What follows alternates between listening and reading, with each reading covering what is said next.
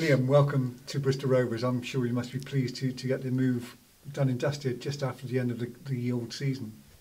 Yeah, I was saying to my family I want to get it done before even my holiday really. I've got a holiday in the middle of June, so I wanted it done before then, so I can go there and just relax and enjoy myself before I come back with to a lot of hard work and pre-season. So yeah, it's good to get out of the way. It's very early, isn't it, for a signing to take place? How long have you known of Rovers' interest?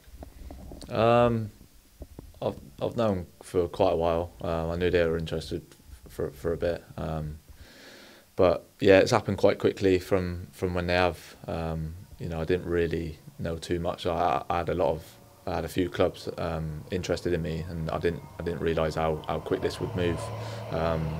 And I've come today, and it's we've got it all out of the way, and I can't wait to get started at this big club. We seem to link with Hibernian in Scotland as well. I mean, that's one of several, I guess.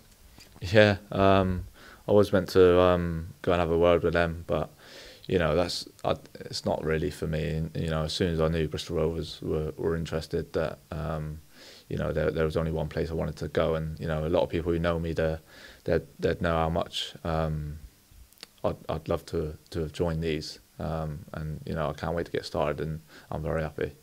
Well, you're fairly local, Exeter, just down the road. You're born and bred there, and you played for Exeter for a number of years, didn't you, before going to Oxford? Yeah, I think that's another big thing for me, being closer to home again. I won't be moving back there and travelling. It's not really for me. So I will settle in Bristol, and if I love it here that much, then I will set up here with my family and live my life here. So I'm looking forward to getting going. I love Bristol as an area, and when I come up here with a family and things like that, and go to the city, it's lovely. So I can't wait to get started with these, and hopefully we'll have a good year. You've played a few games against Rovers over the years. I think I've counted 7 at least. You maybe missed a couple, but you've had some memorable games against Rovers. Yeah, I was just saying to Darryl then, my last two games there is, I got sent off one of the times, and I set up Matty Taylor for the winner. So I said, "What are you signing me for?" But no, we was having a laugh, and I hope to help this club move forward, because it's a big club, and it can definitely go places. And I just want to be part of that, and it seems like a really good group, as Darryl was saying. I mean, well, it's been quite a few, 3 successful seasons, if you like, getting out of the conference, out of League One, and a successful first time back, out of League Two, sorry, successful time back in League One. So you've had promotions yourself. I think 3 promotions. Yeah. A couple with Exeter and 1 with Oxford. So you know what it's like to get out of the league. Yeah, and I was saying to Darryl then, as long as you've got a team that want to work for each other, and you're tight as a group, and you'd work for each other all the time, no matter what. That's the kind of promotions that I've had. It's been a good group of players that all like each other on and off the pitch. So he was saying there's a good group here, and I look forward to meeting them all, and hopefully I can add a few things to the team that can help move this club forward. Was that the same at Oxford? Because Oxford and Rovers promoted together last season. Did you have a tight-knit group there as well? Yeah, in my 3 promotions I've had, they have been real tight, good groups of people, and I think that's what you need. And Darryl was saying there's a good group here, and I'll enjoy my time here. So hopefully I can fit in with the other lads, and I'm pretty sure I will, and hopefully we can move forward and have a really good year, which I'm confident we can do. Do you know any of the Rovers lads, apart from playing against them? Yeah, I don't really know. I don't really know any, but I've played against them, like you say, quite a few times, and I was saying again, they're a tough team to play. They have a good work rate about them, and it's very tough games against them. So hopefully I can fit into that, because I'll always give it my all, and I'll always give 110% every time, even if it's not going too well on the ball. So hopefully I can add a few bits to the team. Looking at your goal record, you've got quite a consistent goal scorer from midfield, which is a bonus, I guess, and one reason why perhaps Darryl's had a look at you and invited you down here. Yeah, he said he's quite an attack-minded manager, and he said he wants me to to make things happen in and around the opposition box, and hopefully I can get a few goals and create a lot more. And as long as I'm creating chance for others as well, then I'm happy. And I want to grab myself a few goals as well, and obviously help this club. What would you say your main strength was? Goals are a bonus, I guess. Is it? What would you bring to the team, do you think?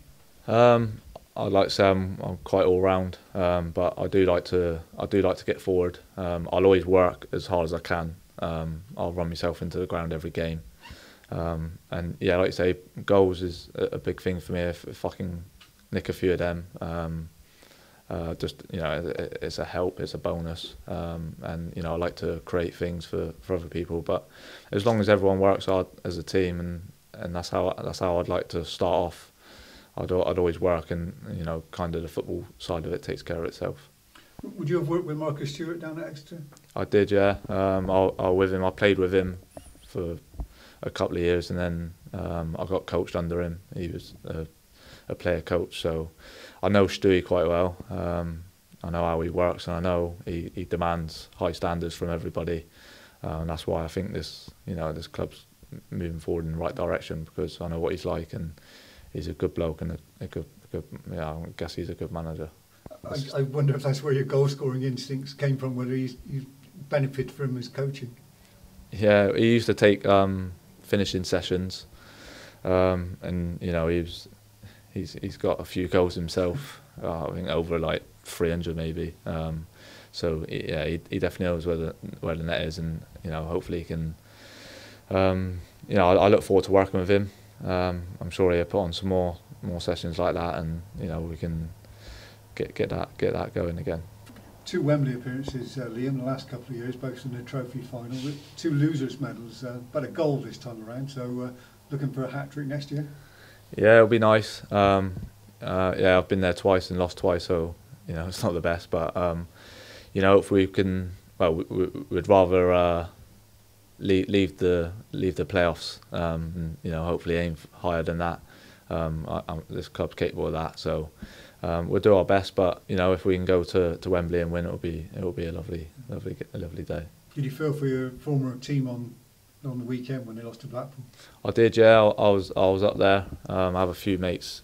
I've got a few mates playing for Exeter, so I'll gut for them. I do feel for them, because it's a lot of hard work. They had a mad year, really. They were bottom of the league, and then made the playoff final, but weren't to be. But hopefully they do better next year. But yeah, I was there supporting, but it was a shame.